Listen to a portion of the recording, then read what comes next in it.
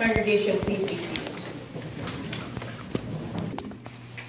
In the day that the Lord God made the earth and the heavens, when no plant in the field was yet in the earth, and no herb of the field had yet sprung up.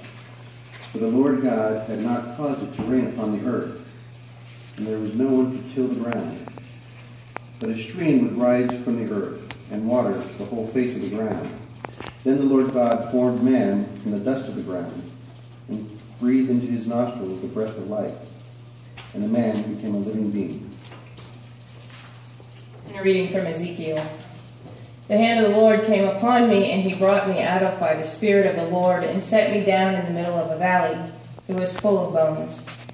He led me all around them. There were very many lying in the valley, and they were very dry. He said to me, Mortal, can these bones live? I answered, O Lord God, you know. Then he said to me, Prophesy to these bones, and say to them, O dry bones, hear the word of the Lord. Thus says the Lord God to these bones, I will cause breath to enter you, and you shall live. I will lay sinews on you, and you will cause flesh to come upon you, and cover you with skin, and put breath in you, and you shall live. And you shall know that I am the Lord. So I prophesied as I had been commanded, and as I prophesied, suddenly there was a noise, a rattling, and the bones came together, bone to its bone. I looked, and there were sinews on them, and flesh had come upon them, and skin had covered them. But there was no breath in them. Then he said to me, Prophesy to the breath, prophecy mortal, and say to the breath, Thus says the Lord God, Come from the four winds, O breathe, and breathe upon these slain, that they may live. I prophesied as he commanded me, and the breath came into them, and they lived and stood on their feet, a vast multitude. When it was evening on that day, the first day of the week, and the doors of the house where the disciples had met were locked for fear of the Jews, Jesus came and stood among them and said, Peace be with you. After he said this, he showed them his hands and his side. Then the disciples rejoiced when they saw the Lord. Jesus said to them again, Peace be with you. As the Father has sent me, so I send you. When he had said this, he breathed on them and said to them, Receive the Holy Spirit. How do you breathe air into someone else? Many of you may have taken a CPR class, so you know the technical answer. But imagine someone who has never heard of that technique, someone seeing it for the first time. To them, it might look like a kiss. Humanity's creation was a moment of incredible tenderness, incredible intimacy, incredible love. Our life is a gift from a God who stoops to kiss us to life through the Holy Spirit. This is particularly good news. Ezekiel reminds us when we feel like all hope is gone and we are nothing but dry bones, when all the institutions and relationships that have protected us or given life meaning have been destroyed, when all our dreams have come crashing down and all our efforts to revive them ourselves have failed. It is then that the prophet tells us what he told Israel. It is the Spirit that fills us with life-giving breath. In case you missed Scripture's point, John, who doesn't seem to know about Luke's Pentecost account, but does know about the gift of the Spirit, tells us twice that the resurrected Christ appeared to and breathed on his disciples. Is that like blowing kisses? That is all it took for them to be given the gift of the Spirit. It is enough. So breathe easy. You have been brought back to life.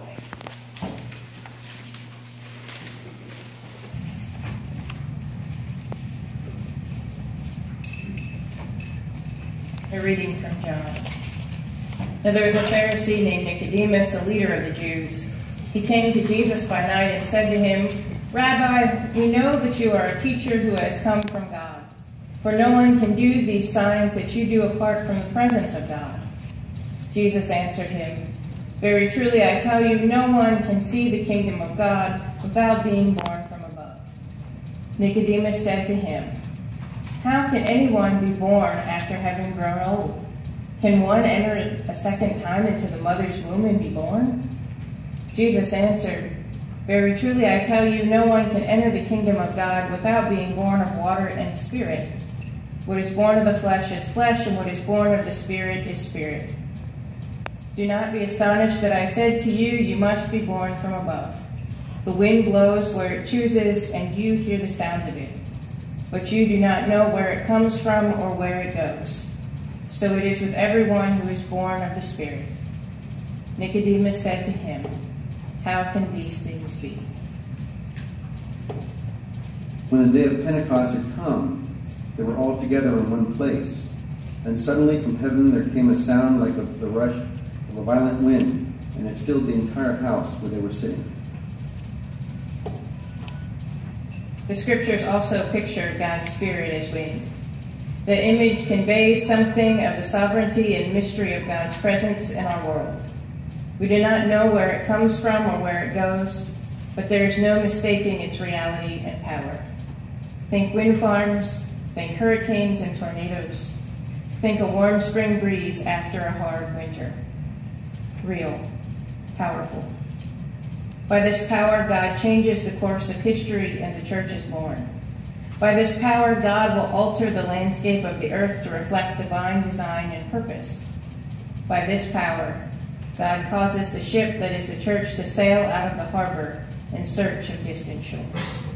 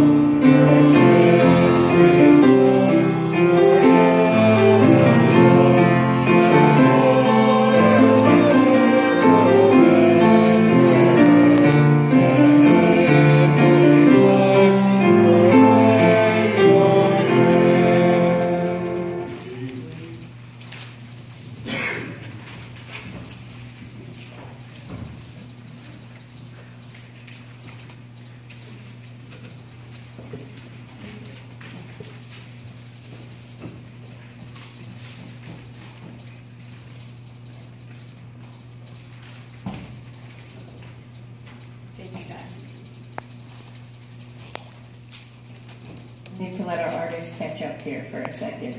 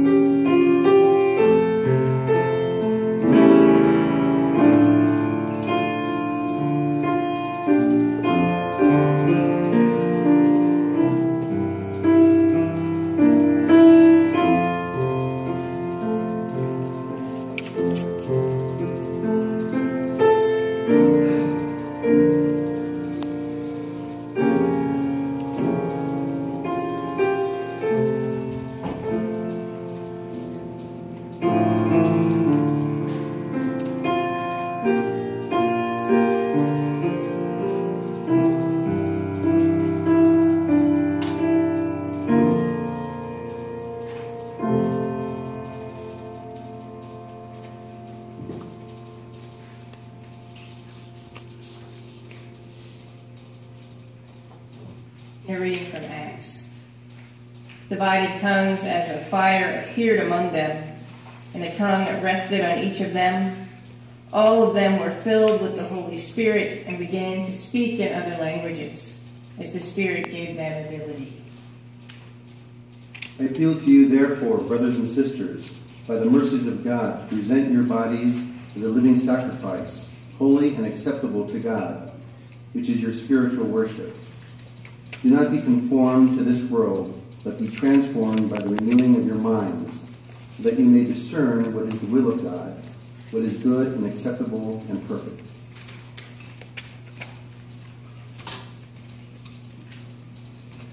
The image of God's presence as fire is found throughout the pages of Scripture. The image vividly portrays God's holy presence, a consuming, refining, illuminating presence.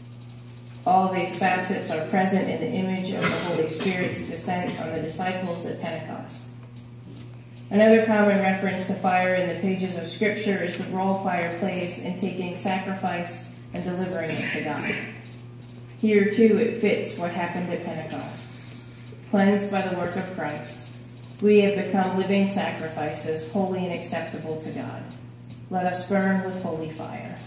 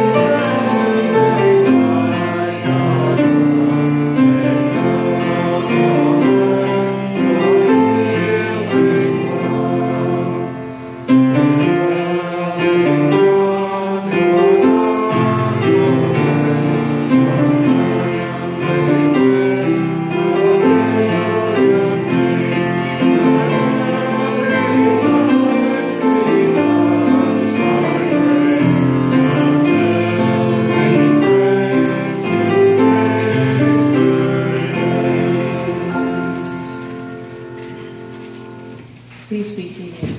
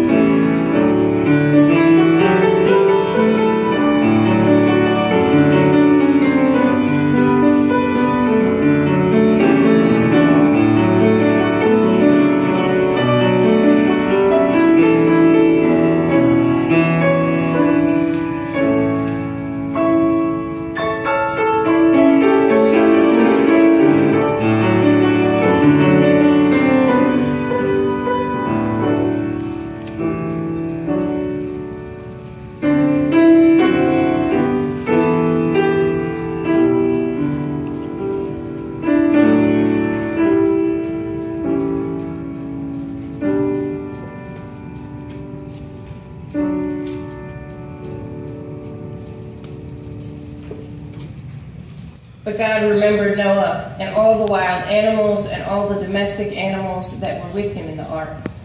And God made a wind blow over the earth, and the waters subsided. The fountains of the deep and the windows of the heavens were closed. The rain from the heavens was restrained, and the waters gradually receded from the earth. At the end of 150 days, the waters had abated, and in the 7th month, on the 7th day of the month, the ark came to rest on the mountains of Ararat. The waters continued to abate until the 10th month. In the 10th month, on the 1st day of the month, the tops of the mountains appeared. At the end of 40 days, Noah opened the window of the ark that he made and sent out the raven, and it went to and fro until the waters were dried up from the earth. Then he sent out a dove from him to see if the waters had subsided from the face of the ground. But the dove found no place to set its foot, and it returned to him to the ark, for the waters were still on the face of the whole earth.